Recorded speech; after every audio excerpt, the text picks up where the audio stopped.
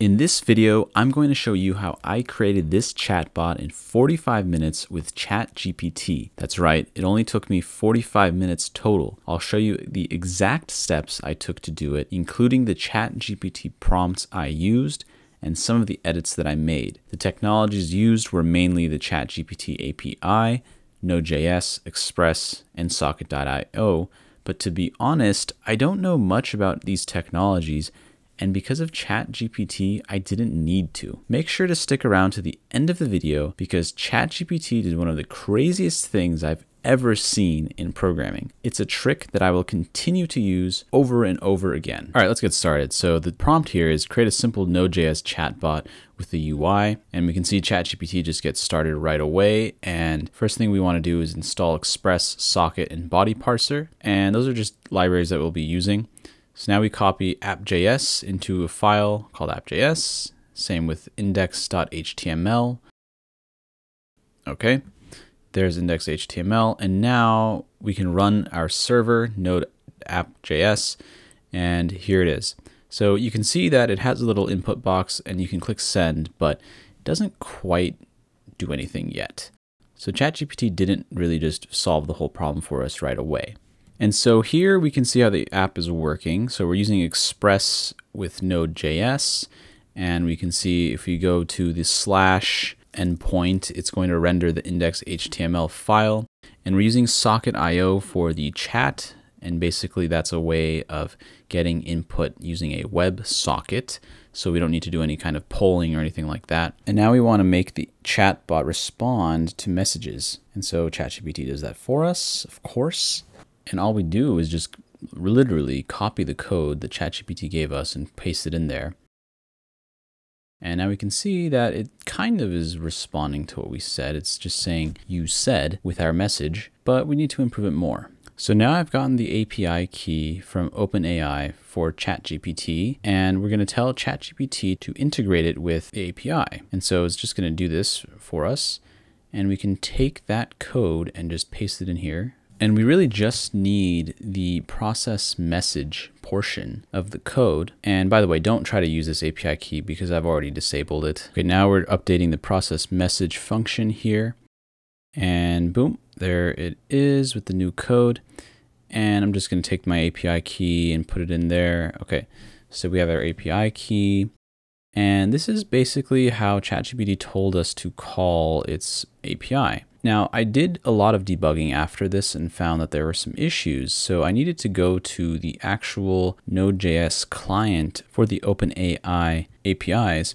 And I did a lot of debugging here and a lot of trial and error. So I actually cut this video quite a bit just to make it clearer. Now you can see that it's returning an object, and it's not actually returning the text from the API. So I'm debugging here to see exactly what's going on. And I found out that the way that ChatGPT gave me the way to call the API was a little bit off. So I found the correct documentation, and the way to do it is do openai.createCompletion. And I'm tinkering around a bit here and trying to get the exact text from the completion that is returned. And you can see that now we have some text actually being returned, although it's not showing up in the UI. So doing a bit more debugging here, realized need to add the await, and there we go. So now it is actually returning the correct text, and we can see that the chatbot is responding to us. Now, the issue is that it's not displaying both the user's input and the chatbot's output as dialogue. So this is what I asked ChatGPT to modify for us. And actually, in this case, it didn't do the best job. The modification didn't really work quite as well as I wanted it to. And you could see me tinkering around a little bit. And so I asked it instead to modify the original index.html to display both the user's input and the chatbot's output. And this got actually a much better response.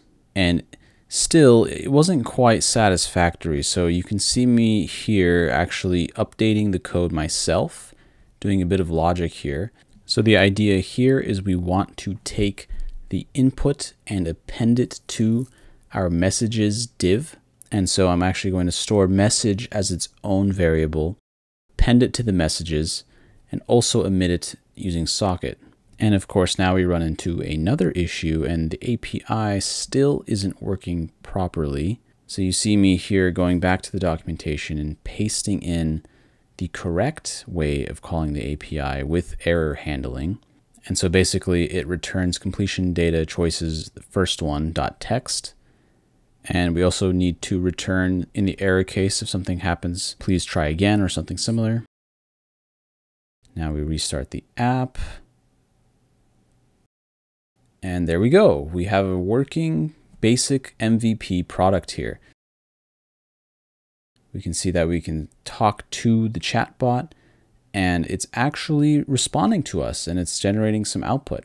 Now, actually, I realize there is one bug here and it's not really responding to us. It's just responding to the same prompt over and over and over again. And the reason for that is that I'm not passing in the message correctly from process message. I was always passing in hello world. So I fixed that, restarted the app, and now finally it's going to respond to what we're actually saying. And it even outputs code here. So this is me being pretty amazed, like, wow, it's actually working really well. And the other issue was that it wasn't using ChatGPT, the model. It was using DaVinci as the model. So I realized that and I looked up all the models that OpenAI has and I changed it to use ChatGPT 3.5 Turbo. The problem with doing that is that the way to use the app is actually different. The way to use the API is actually different. It's not creating a completion. You have to create a chat completion. It took me a while to figure that out, but I finally figured it out and I figured out that this is the syntax that you need to call the API. And of course, the response from the API is also a little bit different. So we can't just use the response that we were using before. We have to do some different syntax and get the response in a little bit of a different way. So this is me debugging a little bit, figuring that out. And the main difference is that the response has what is called a message, and inside the message there's content.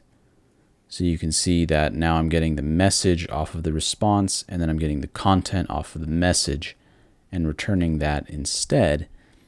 And that should work and give us our correct response to the user. So just need to restart the app one more time and voila.